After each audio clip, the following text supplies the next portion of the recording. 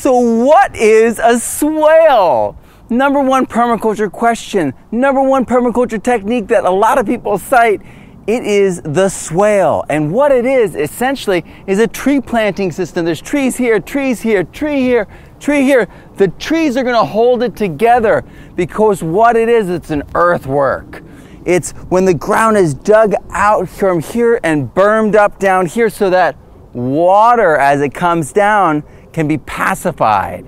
So on flat surfaces, and this is flat, like, you know, like in an airport, this is just flat, so that water slows down and becomes still, and when it becomes slowed down and still, it can soak into the ground, and then it can be incorporated, held in place by all these plants.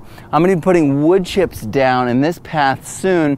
I just wanted to make it a little bit wider in a couple different spaces, but I wanted to show you the idea because what this is essentially is flat, so it's on contour. Remember topographic maps?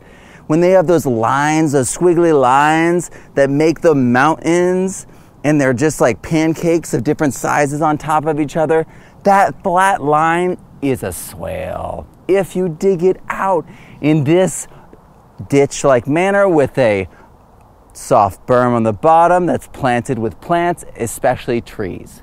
There's some caveats to this though. Some soils, you know, they don't drain very well, and so you could have a lot of water. Some places you're going to need to have spillways. We have a lot of rain here in Seattle, so we have spillways.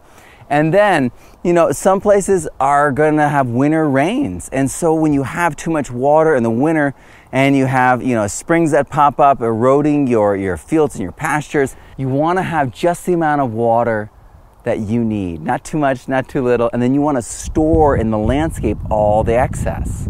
And then pass it on in a cleaned format, you know, and that's through plants, that's through soil.